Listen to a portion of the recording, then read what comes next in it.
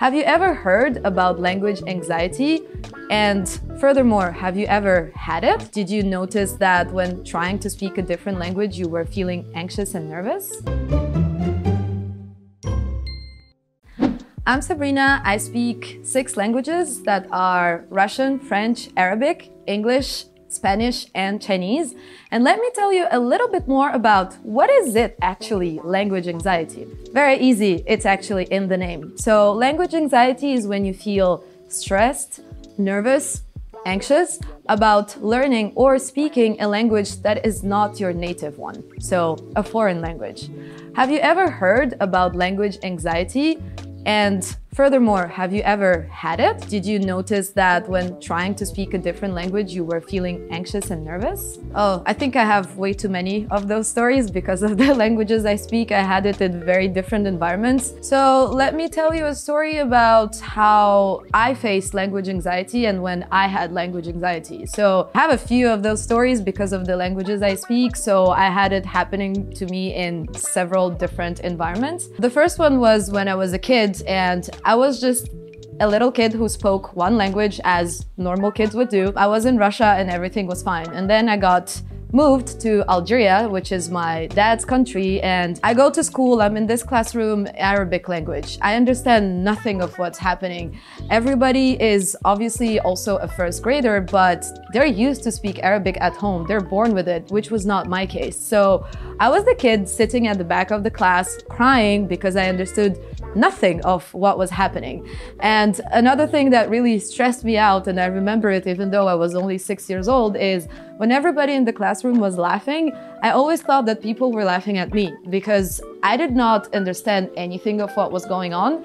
And when I would go back home and I would tell my mom, but everybody's laughing, like, what can I do? I don't understand. And I think it's one of the best advice that she gave me according to my language learning experience was just laugh with the others. You'll see. Soon enough, you will understand what's happening and you will actually be laughing, understanding. But for now, just laugh and you'll see it'll get easier for you and you won't be stressed anymore. And she was right.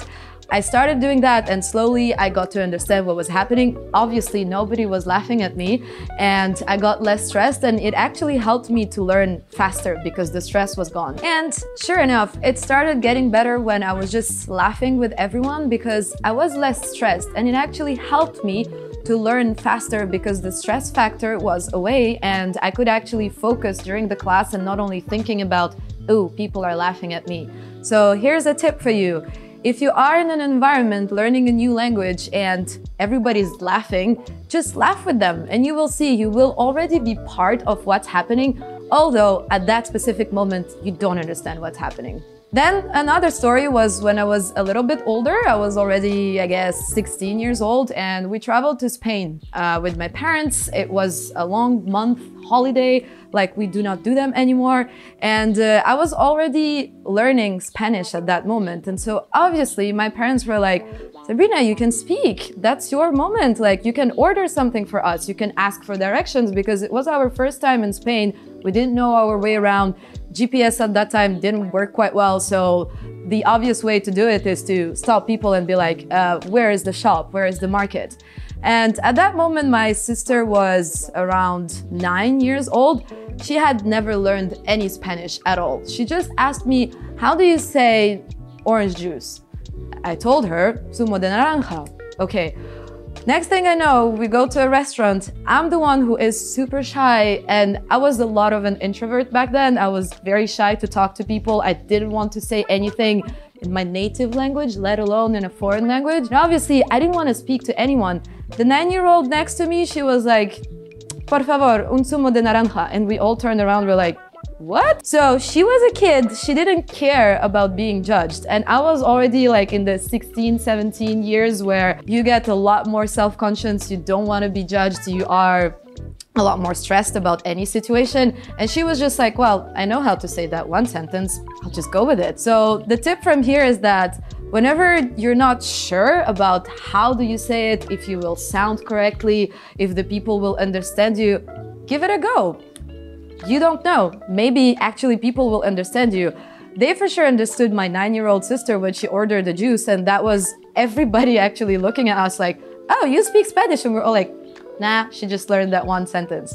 So don't be shy, just give it a go and it will probably work out. So another famous thing that happens when you're learning a foreign language is a mental block. You might wonder, but what is it actually, a mental block? So it comes from the expression of writer's block. You know, when you're just in front of what you're writing and you do not know what to add anymore, you're just blocked. So the same things happen when you are trying to learn a new language. Sometimes you cannot just take it anymore. You are facing this block that any extra word would be too much. You can read it again and again and write it and listen to it and it just doesn't go in. You cannot have any more vocabulary, any more pronunciation. It's just done. So something that happened to me for this mental block situation is that I was learning Chinese when I was doing my undergraduate degree in Paris. And we had around 4 to 5 hours of Chinese every single week, but the language was actually taught in French, which for me was always an issue because every time I was trying to actually focus only on the Chinese, I would always remember how my professors were trying to teach it to us in French. So the only thing that I would remember is the French meaning, how could we say it in French, also for the grammar. So everything I could remember from my lessons was how my teacher and professors tried to explain things to us in French. So that word, the meaning would be this in French. The grammar, which is absolutely the opposite of what happens in French, but I used to have these like comparisons of, okay, so in French you would say this, in French you would say that, while learning Chinese. So learning a foreign language in another language is not really what can help you with mental block, and that's exactly what happened to me after 3 years of learning Chinese. I arrive in Beijing and I can say nothing. I am completely blocked, anxious, whatever you want to call it. I was just completely lost. I did not know how to ask my way. I did not know how to do anything. And when I started learning Chinese again in China, I had this block because the only way I knew how to learn this language was in French. And so here, when I was actually taught Chinese in Chinese, it was very difficult for me to adapt in the first few months, actually. So the way I was used to learn Chinese was in French. So now that I'm in Beijing and I'm taught Chinese in Chinese, it was very hard for me to adapt at the beginning, to not have always this comparison to, and this is how you say it in French, and this is how you say it in English. Our professors, even, I took the very beginner class because I was like, okay, might as well just learn everything from scratch to learn it the right way. And our professors made sure to only use English if really she sees the entire class of around 15 people just being like, nobody understanding anything. That was the only time when they learned, they talked to us in English, and I feel this was the best way to be with us, people who are trying to learn a new language. And I think all of us had this block at the beginning because we couldn't just get in the new information because it was too much. It was taught in the foreign language, it was a foreign language, and Chinese of its own, it's such a complicated thing to learn, so everything was a mental block.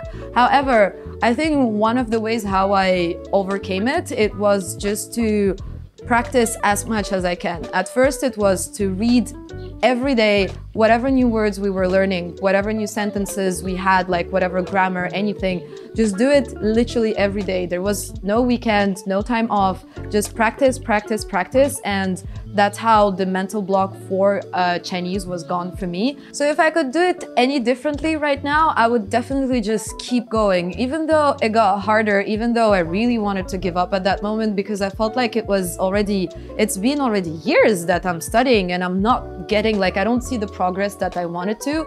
Just keep going, because when you stop, it's a lot harder to get back to it. Whereas when you keep going, you might face this little down, but then you go up again. And that's kind of how I faced the mental block and how I overcame it. I hope these few tips that I gave you will help you in your learning journey. So remember, if you feel like you are in a room where everybody's laughing at you or judging you or just laughing and you do not understand, just laugh with them. It'll get better. Also, if you are shy and you're not sure if you're saying things correctly, but you actually know deep down that you know how to say it, say it. Don't be shy. It will work out. You'll see. And Lastly, when you are facing anything like a mental block, just keep going, never give up, because it's when you give up that things go south. So make sure to always continue your learning journey. Si vous suivez tous les conseils que je viens de vous donner, soyez sûr que vous pourrez apprendre de langues étrangères sans aucun souci. Thank you everyone, I hope to see you in the next video and give Glossika app a try. Merci, au revoir!